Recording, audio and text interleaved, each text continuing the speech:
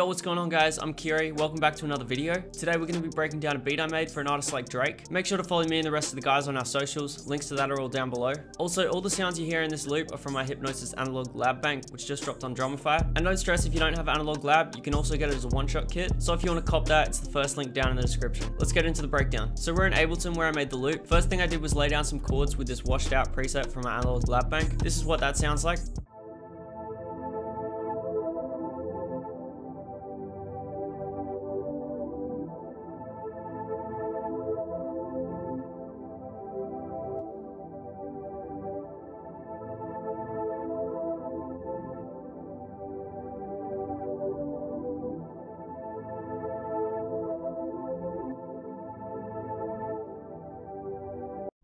For effects on that, I started with this chorus on the deep chorus preset, just with the mix turned down a little. This just adds a bit of width and ambience to the sound. Then I got this halftime on the half note setting with the mix turned down. Then I had this EQ where I just cut out some of the low end and some of the harsh frequencies I was hearing. Then I decided to layer those exact same chords with this slide preset, also from Hypnosis. By itself, this is what that sounds like.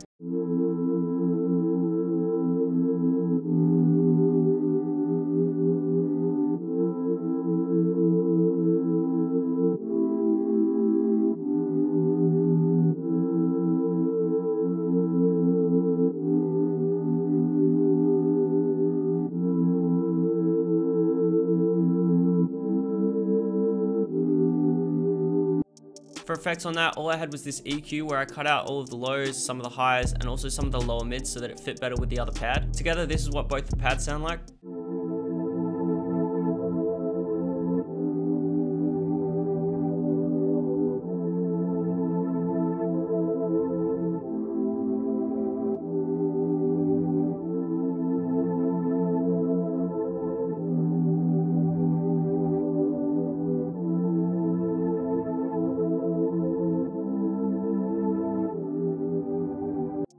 Next up, I wanted to add a bass, so I got this Hostile preset, also from Hypnosis. I just had this playing the root notes of the chords. This is what that sounds like.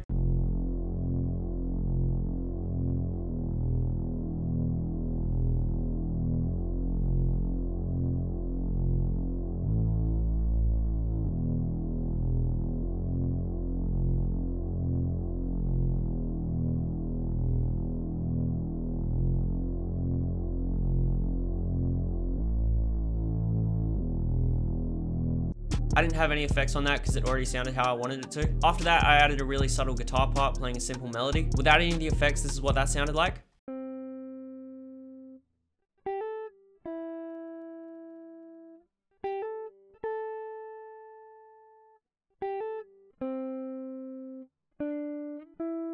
So it sounds pretty dry and boring, but after I added effects, this is what it turned into.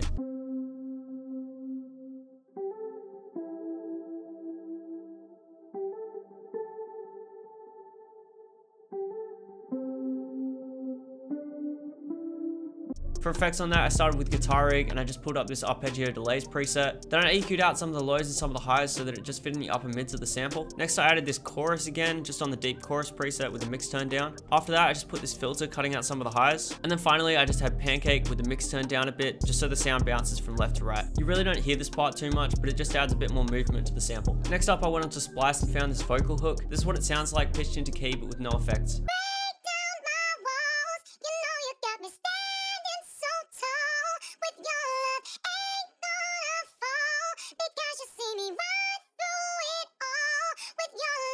Then after I added effects, this is what it turned into.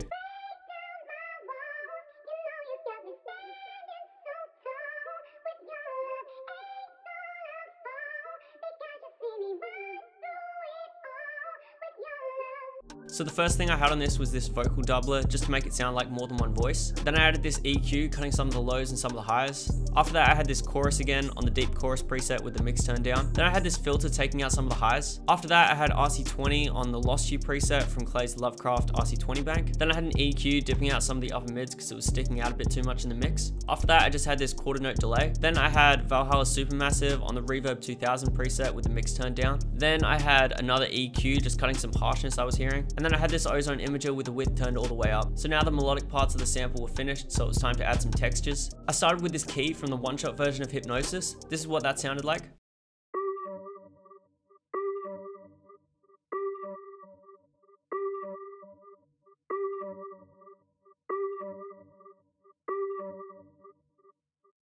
For effects on that, I started with this EQ, cutting out the lows and the highs. Then I pulled up Portal and got this tube distortion preset from Steven's Asteroids Portal Bank. Then I just had an overdrive, making the sound a bit rougher. After that, I just had RC20 on the Vinyl 3 preset, just with the noise turned down. And then to finish it off, I just had a filter cutting out some of the highs. Next up, I chopped up and reversed a perk loop from an only one drum kit. This is what that sounds like.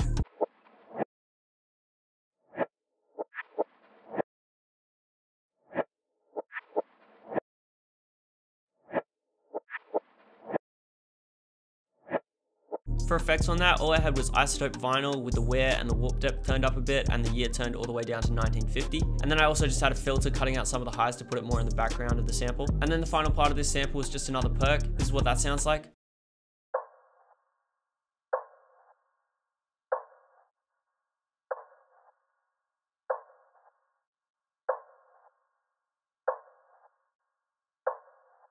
For effects on that, I started by EQing out all the lows and some of the highs. Then I had RC20 on another preset from Clay's Lovecraft. And finally, I just had another filter cutting out the highs. Alright, so that's the whole sample. Altogether, it sounds like this.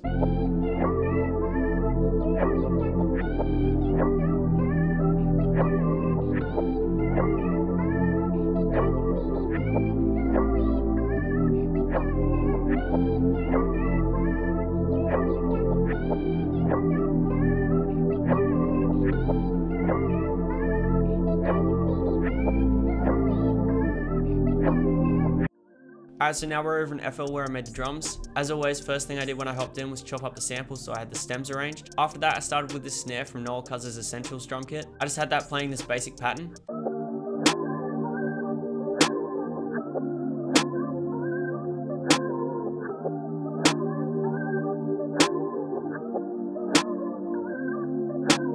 Then I added this hi-hat also from Noel's drum kit. This is what that sounds like.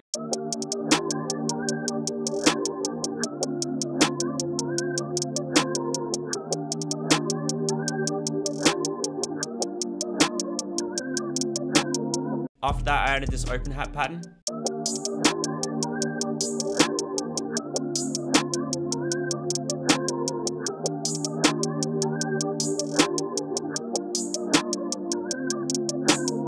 Then I wanted to add some bounce, so I grabbed this rim from Noah's drum kit. This is what that sounds like.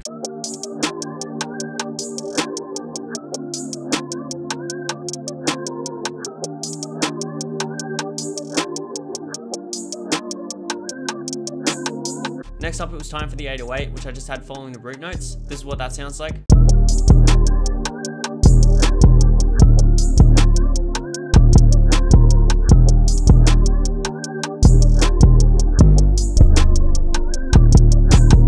Then the last thing I added was just this perk. It did have a pitch to it, so I made sure it was in key. This is what that sounds like.